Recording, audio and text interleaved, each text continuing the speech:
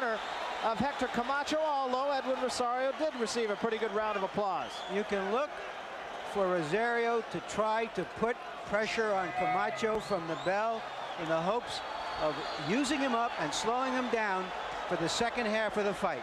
There was some thought in Rosario's camp that because of all the training, chopping wood and that sort of thing, upper bodybuilding that Camacho did, that he may slow down in the later rounds. No, I disagree with that. I think the fact that he's only stronger, he's not heavier, so his mobility should remain the same.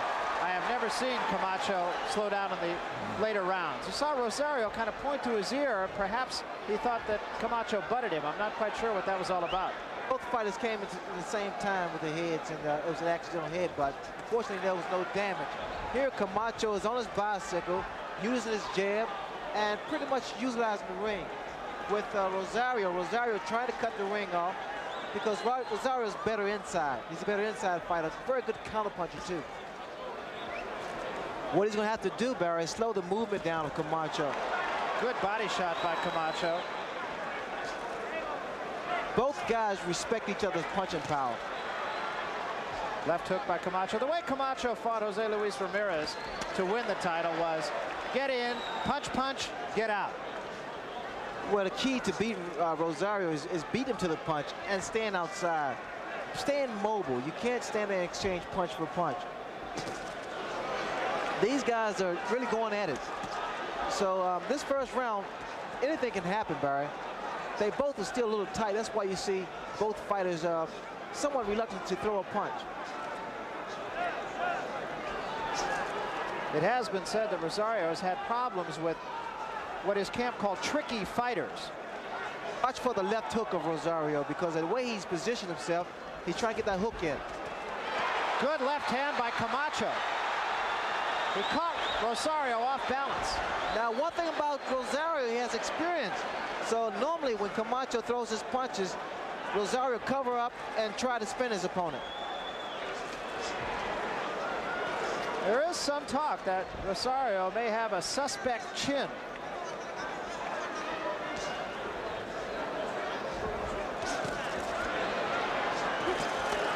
You see the way Rosario covered up very well there. Very good defense. Edwin Ramirez, he made the mistake of trying to punch too soon and wearing himself out. Here he's very patient. Trying to cut the ring off of Camacho. Camacho's very fast hands, very fast feet. Always keeps his balance. And a good left hand again. That one got Rosario's attention. We will remind you that it is possible that both corners may speak in the Spanish language. Rosario's will for sure. And we have Tito Alba in the corner to translate at the bell.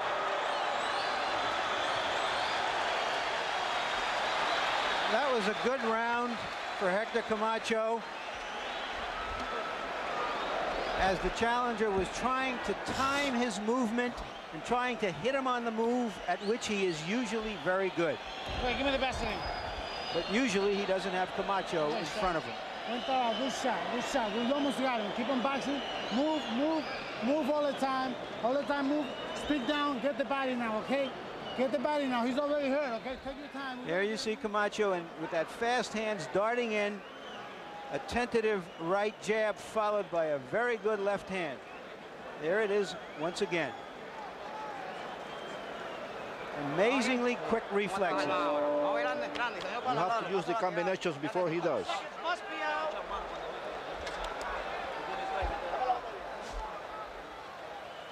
What a lot of us would like to see, Ray, is what happens when and if Rosario can land a good punch. Well, Rosario has to get his punches in a lot faster. He has to be first. That was a good right hand. Didn't do too much damage. Camacho gives a lot of head feints. And that's exactly what they said in Rosario's corner, and right now Rosario not able to heed that advice. Rosario he starts off very slow, and here because of Camacho great speed, he can't afford to stay on the outside too long. He needs to get inside. When we talked to him, he said he was not in great shape for the Ramirez fight. He figured he had to go out and knock him out because he didn't think he could go the distance, and he himself got knocked out. He said he wasn't in top condition for the Howard Davis fight, and he's won a very narrow decision in that fight. Rosario has a few problems with his wrist, and he says it's well now. He's given enough rest. Another right hand by Rosario. But again, it caught Camacho backing up. Trying to cut the ring off Rosario. It's difficult sometimes in trying to slow down a mobile southpaw because it's tough to get inside. Dig a lot of hooks to the body, to the midsection of the southpaw. Works very well.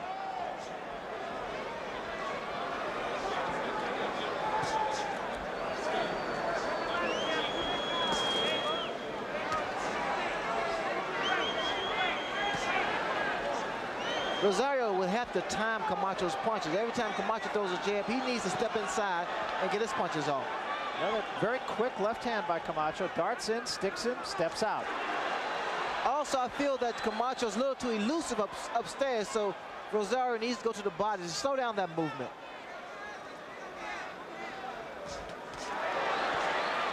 Counter-punching right hand by Camacho, behind the right hand by Rosario.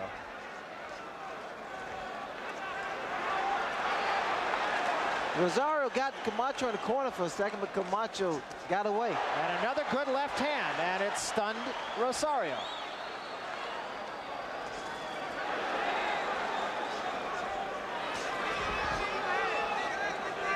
Camacho at times dropped that right hand, and that's why I'm looking forward to a hook from Rosario. Rosario has a very solid, very powerful left hook. It's the left hook he's been able to put a lot of opponents down. And a 5-punch combination. 4 jabs and then a left hand.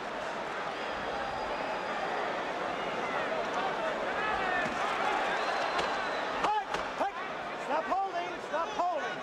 And Arthur Mercanti warning Hector Camacho to stop holding. That's something that has gone on throughout the career of Hector Camacho.